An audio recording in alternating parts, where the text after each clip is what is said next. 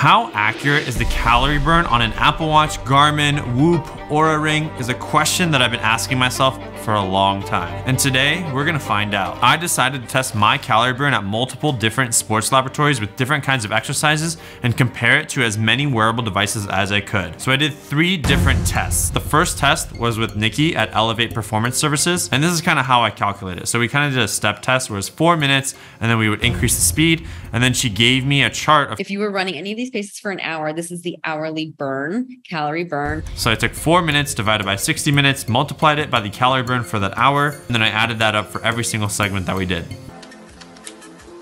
And I got a final number of 323.07 calories burned. On that day, I was only wearing my Apple Watch and Whoop, and the Apple Watch gave me 550 calories burned, and the Whoop gave me 327. In this specific scenario, the Whoop was actually the closest to the actual calorie burn. Let me know if I calculated it correctly. I think in these tests, the calorie burn should be slightly a little bit higher because I started the watches and devices before, and then she probably stopped the test, and then there's a little bit of extra time and fluff on after as well. But it seems from this one, the Whoop was the closest. I did an hour-and-a-half workout today that was 11-minute pace, and that was 8 miles, and it says I think my watch said I burned 1,100 calories. So it's overestimating. Watches usually do.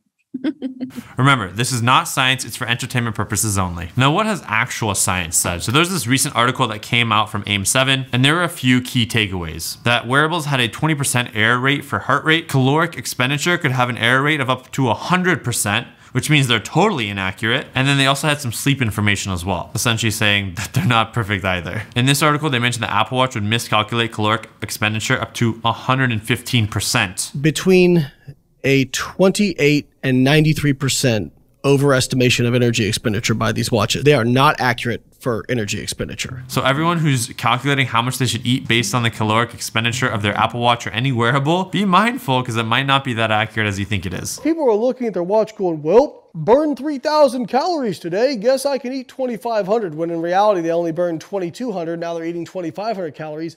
They think they're in a deficit. Actually, they're in a surplus. When it comes to calories, fitness trackers aren't the only thing that are inaccurate. Also, the calorie labels. That's what Casey Neistat found. It took us 10 hours to test 5 items. Because of the discrepancies in those counts, I would have consumed an extra 548 calories. I unknowingly ate a McDonald's quarter pounder with cheese. Remember, take everything with a grain of salt.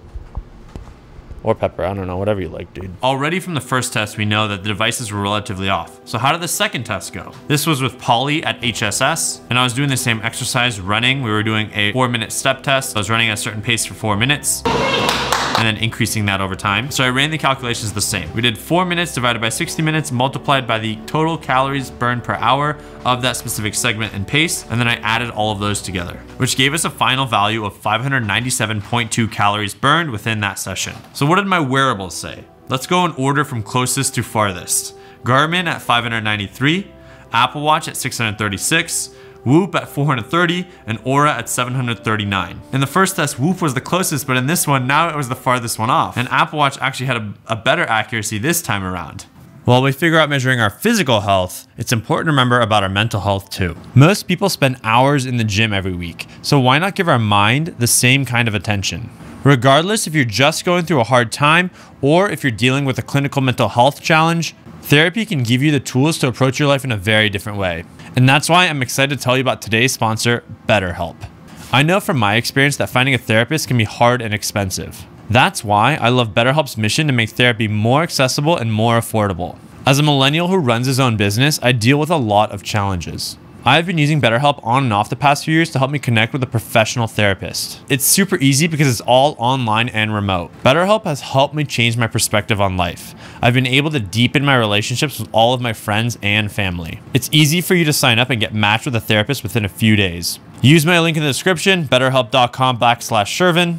Clicking the link gets you 10% off your first month of BetterHelp to get started on your mental fitness journey. So what are the key takeaways? I learned that depending on how you wear your Apple Watch, the type of strap you have, the weight of your Apple Watch, the generation of your Apple Watch, your skin color, hair, tattoos, the tightness of how you put the band on, how much movement you're doing during that exercise versus no movement can all have an impact on how it calculates your heart rate And then if it's using the heart rate to predict caloric expenditure, depending on how far the heart rate is off based on all those other factors, your caloric expenditure can be different as well. And that's where this older Stanford study on wearables might be interesting. They found there was an error rate of 40 to 80% on most devices because they're using wrist motion and heart rate to calculate most caloric expenditure. They built a device that goes on your thigh and your lower leg, and they found that that was more accurate in terms of measuring caloric expenditure. You can kind of build it yourself. So if anyone knows how to, I'd love to feature that in a future video. But obviously the most accurate is wearing a mask and measuring your CO2, O2 levels. And that's been found, I think, to be the gold standard of calories burned. And if there are any new articles or new information that comes out, please comment down below. So far, I'd only done running exercises.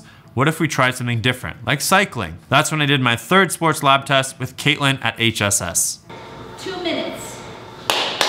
We did the same thing, but on a bike. So it was a 4-minute step test building to increase power levels at each step. And luckily I asked her to calculate the total calories burned and she gave me 380.3 total calories in that bike. I mean, yes. All right. Yeah, I don't usually do that. So the Oura Ring was close. So you know, it's a lot of addition. She also gave me a chart of calories burned per hour At each intensity. And this is really great because we have the exact wattage and we'll have the cadence. So you'll know exactly what the output or the workload should be to hit these numbers. And I know with cycling, there's less movement, so potentially the heart rate numbers can be more accurate with some of these devices. And I did die on the last stage. I think it only lasted like a minute and a half-ish. But you know, I've almost never cycled. Brutal. We'll do these in order of closest to farthest again. Whoop on my bicep at 352 calories, Oura Ring at 320 calories, Apple Watch at 466 calories, and Garmin at 471 calories. So as a total inverse from what we got in the last lab test, the list just literally flipped itself. So now I just got even more confused. I'm like, all right, the running says one thing, the running at the other lab says another thing, the cycling totally something different, and all these articles we're reading just say they're all way off. And I wear all 4 of these devices almost every single time I work out, and I see how different all these calorie ranges can be. I've heard the best way to understand if you're burning as many calories as you're eating is to weigh yourself. Weigh in first thing in the morning, right after you go to the bathroom, do it every day and take the average of that for the week.